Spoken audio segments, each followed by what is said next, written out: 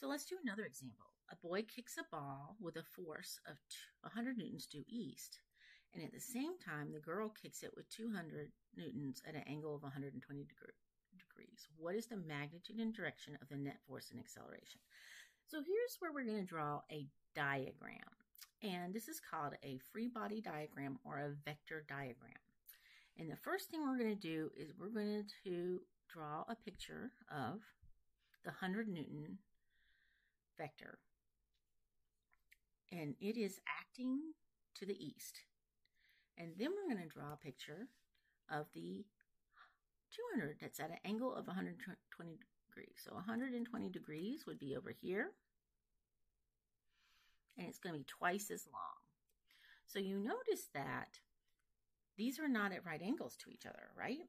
So we're going to have to find the net force. So first of all, let's talk about drawing that net force. It's really important that you draw your diagrams as arrows and that you redraw them so that they are tip to tail. So I could redraw them like this. I could redraw my east one up here, or I could redraw my 120 degree one up here. In either case, my resultant is going to start and end like this. So this is my net force. It's the vector sum of those. Well, these are not at right angles, so we're going to need to find the x and the y of the net force in order to find the magnitude and the direction. So we're going to make a little chart. So our force, our x, and our y. And remember, x is our cosine theta, and y is our sine theta. And somebody asked me, what do we need to be in? Degrees on your calculator. So force 1 and force 2. Force 1 is due east. So it's literally 100 newtons on the x-axis and 0 on the y-axis. And force 2 is going to be 200 times the cosine, 200 times the cosine of 120, and 200 times the sine of 120. So I'm going to plug that into my calculator. And I'm getting negative 100 newtons, okay? And 200 times the sine of 120 is going to be positive 173 newtons. So my net force has an x of, so I'm just going to add those together, 0, and a y of 173 newtons. Now that makes pretty much sense by the way I drew this, right? It's kind of pointing up to the north. So the magnitude of it is equal to x squared plus y squared. So r is going to be equal to the square root of 0 squared plus 173 newtons squared, which is going to give us 173 newtons. And the direction, if I did this using tan theta, it's going to be tan negative 1 of y over x, which is tan negative 1 of 173 all over 0. We're not going to be able to do that. It's not going to give us a tan number because it's lying on the axis. And you can see it's like a point. It has an x coordinate and a y coordinate. So it's pointing north. So it has a direction of 90 degrees. Remember that for our polar coordinates, this is 0 degrees, this is 90, 180, 270, and we always measure from the positive x-axis.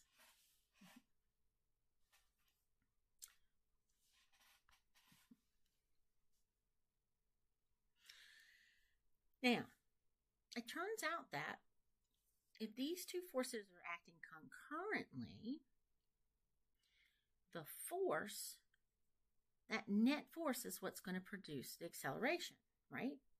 And F net equals MA. And the direction of the force and of the acceleration are going to be the same. We've already talked about that. We said if the net force was to the right and you're moving to the right, then you're accelerating to the right. So I'm just going to find my acceleration vector by taking my net force and dividing it by my mass. I'm just going to take the absolute value of that, 173 newtons, and I need to give you a mass of the ball. And let's say that the mass is 1 kilogram to make it easier for us. So the acceleration is going to be 173 meters per second, and it's going to have the exact same direction as the force.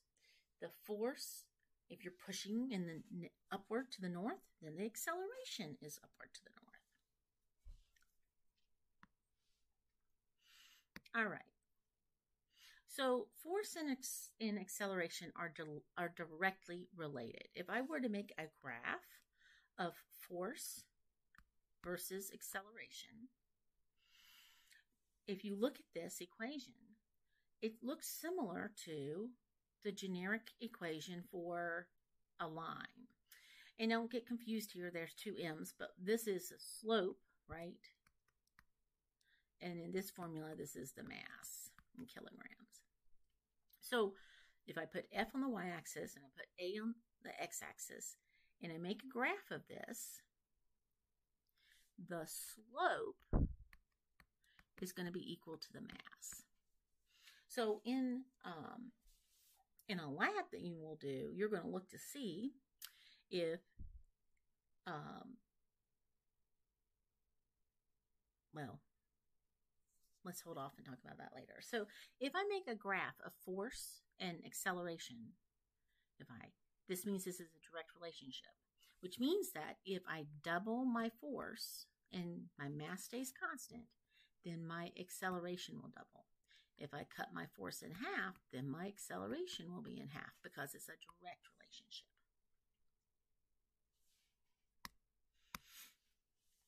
But for a constant force, okay, acceleration and mass are indirectly related. So an indirect or inverse equation is y equals a over x, where a is a constant. And so if we were to fit these together, right, and we put acceleration on the y-axis and we put m on the x-axis, it's going to be an inverse relationship. At very small masses are going to have large accelerations.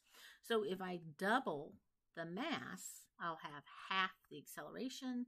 If I cut the mass in half, I'll have twice the acceleration because it's an inverse relationship.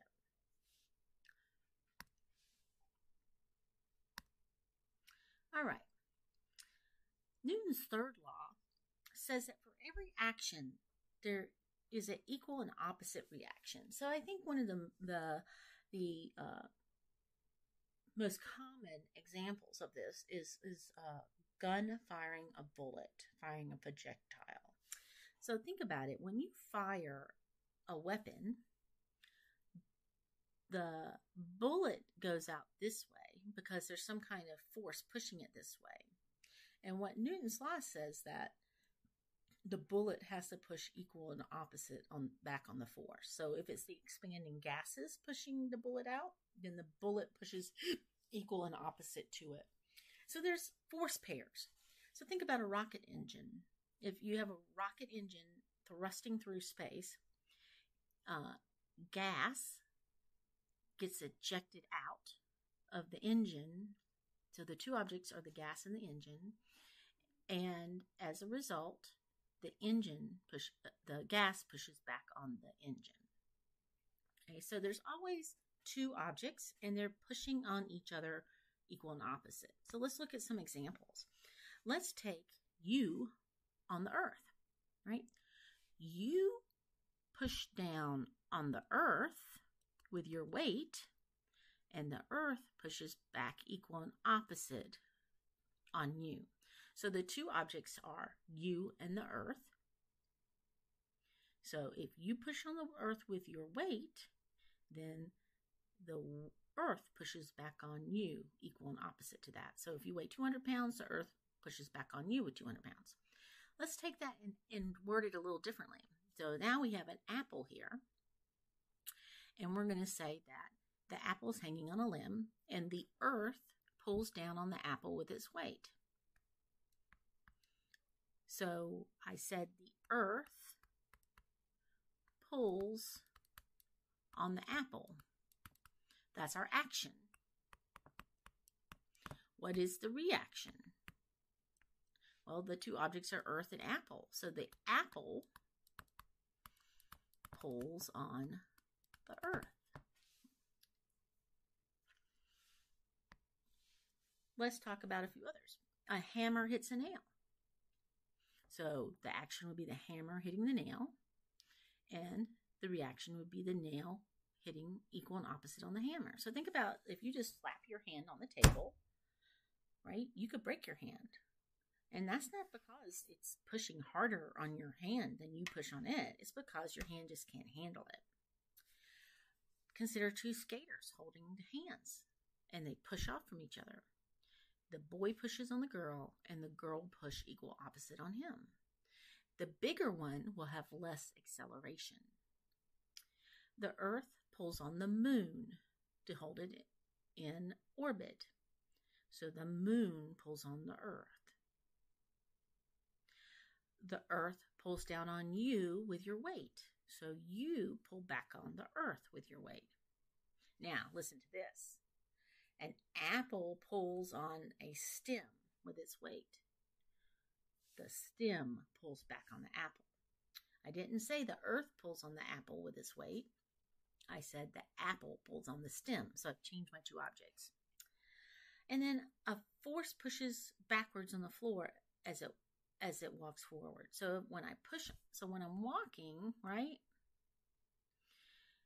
I push on the floor like this, and the floor pushes me equal and opposite. The reason why the earth doesn't move backwards is because it's so big, and mass and acceleration are inversely proportional for the same force. So the earth is huge, so it doesn't move forward. It doesn't move backward. I don't push with enough force to overcome its inertia. All right. And that'll be it for this lecture.